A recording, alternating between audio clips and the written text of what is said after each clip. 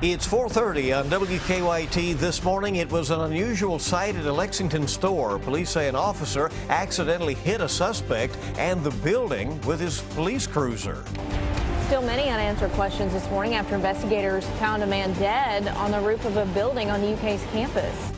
And it's been 3 months since a double homicide in Laurel County. And coming up, hear what deputies now have to say about what is next in the case. Tracking, alerting, protecting. This is WKYT This Morning. Good morning. It's nice to have you with us on WKYT bright and early. I'm Bill Bryant. And I'm Rebecca Smith. Thanks for joining us. And let's check in now with Micah to see what's happening in the weather world. Well, we're looking at some storms just to the north of us. As I pulled in to work early this morning, you can actually see some of those storms off in the distance. And that's back toward, you got to get into Ohio and also Indiana. You can actually see lightning that far away as these storms build higher and higher in the atmosphere. Now on Defender, we're keeping it up there for now, but that front actually sags southbound just a bit, and that'll spark off some showers and some thunderstorms later on today. Right now, it's mainly just affecting northern portions of Kentucky. Temperatures are in the 70s. It is absolutely muggy already this morning. We'll look for some spotty storms later on this afternoon. Now, we'll go throughout the work week. We'll talk all about Tropical Storm Bill coming up in just a few minutes. Okay, we'll see you then. An arrest for disorderly conduct took a strange turn at a Lexington shopping center. Lexington police say an officer accidentally hit the handcuffed suspect and a store with his cruiser. This happened around 6 last night at the Family Dollar on Southland Drive. The suspect was taken to the hospital. Sam Smith is tracking the investigation this morning. I heard one of my coworkers say, "Oh my gosh, he ran into the building." A Lexington police cruiser crashed into this Family Dollar store. Katie Misbeck works at a neighboring business. So I ran out and saw the cop car backing out with glass all over it, and that's when I saw the guy laying on the ground. The guy she's talking about is the man police say was causing an annoyance in the area.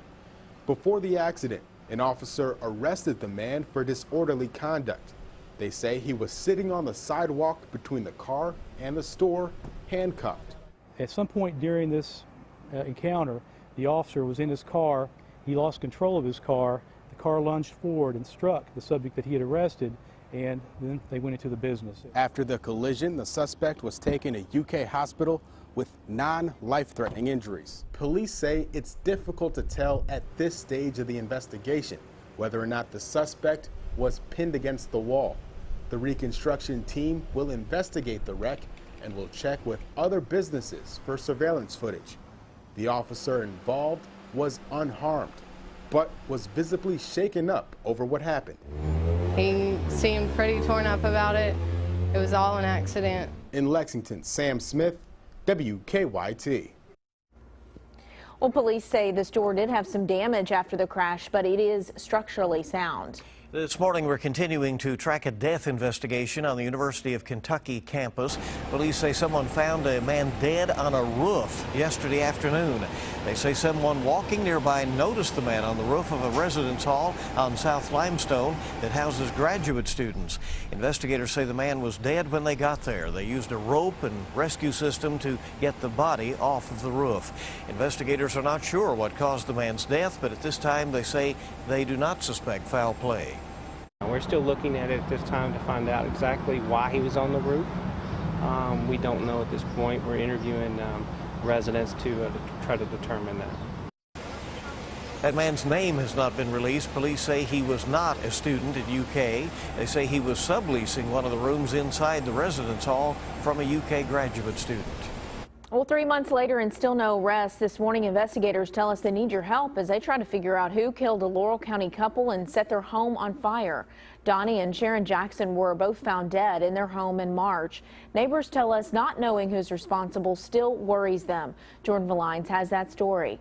It was an incident that sent shockwaves through the small community of Lilly. It's a little nerve-wracking as neighbors. The morning of March 8th, deputies found Donnie and Sharon Jackson shot to death in their home. Whoever shot them apparently set the trailer on fire to cover up the crime. No witnesses and no arrests. Whoever set the fire is still out there. Leaving neighbors like Colin's story increasingly uneasy. We don't open the door after dark. No, we lock it. But investigators say in order to nail down new leads on a suspect, they need new tips from the public. We've interviewed everybody that we could possibly interview, and we're still getting leads in on this. Not very often, but we still are getting some tips from the public. 3 months later, the reward sign that now sits in the front yard of the Jacksons' home is a reminder to neighbors about what happened behind the boarded up windows, and hopefully the reminder and the reward will lead to new information in this case. We've got some people out there, or a person out there running around that has killed 2 individuals in a very violent crime, and we need to take them off the streets and put them where they need to be, in jail. In jail and away from the possibility of potentially destroying yet another innocent life. In Laurel County, Jordan Valines, WKYT. Well, a reward for the arrest and conviction of the person responsible for the deaths of Donnie and Sharon Jackson is set at $10,000. 4:36 now on WKYT, and this morning a man has been airlifted to the hospital after police say a Grant County Sheriff's deputy shot him. It happened last night at a mobile home park near Crittenden. Police say the man pointed an assault rifle at the deputy and fired. Police say the deputy fired back, hitting the man in the face and chest. The man's condition is not known. The deputy was not injured. This morning, investigators are trying to figure out what led to a deadly accident at the Boone National Guard Center in Frankfort. They say 23-year-old Brandon Cloud of Harlan County was killed. Another man was badly injured when a snorkel boom overturned yesterday. Investigators say both men are civilian contractors. They were installing siding on an aircraft hangar at the time. The injured contractor was airlifted to UK Hospital. Investigators say he is in critical condition this morning. The family of a Whitley County boy hit and killed by a school bus hopes that the tragedy can be turned into something that saves lives. 10-year-old Jonathan Chatham died in March, moments after getting off the bus near his home. Investigators say it appears he cleared the bus, went into a ditch, then came back under it. But Jonathan's family thinks something else brushed Jonathan, causing him to fall under the bus. In an exclusive interview, his grandmother told us the family doesn't blame the bus driver for what happened, but they question a driver's ability to see children at the bottom of the bus steps. There's either not a mirror that sees there to notice that the kids are there, or perhaps there should be a camera monitoring that area. Well, the family says they want a better understanding of what happened so they can help others. The bus no longer stops on the side of the road where this happened. It now stops at a nearby driveway. We reached out to the Whitley County School Board multiple times to get an update on the investigation, and we have not heard back. This morning, police are trying to figure out if a string of burglaries targeting veterinary clinics could be connected. In the last few weeks, police say 2 clinics in Lexington and 1 in Richmond have been broken into. The owner of the clinic in Richmond says burglars stole prescription pet medicines, including heartworm, flea, and tick products. He says those items are often resold. I feel like it's an organized group who has a way to get money for this product pretty quickly.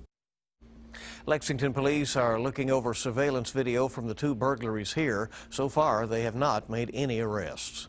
We're tracking a traffic alert this morning. If you're driving through Magoffin County, demolition on the Gifford Road overpass on the Bluegrass Parkway starts today. The project will last 3 days. The overpass near Salyersville will be completely torn down by Thursday. Traffic will be stopped for 20 minutes at a time while they tear down bridge beams. A new realigned bridge will be added to the road later this week.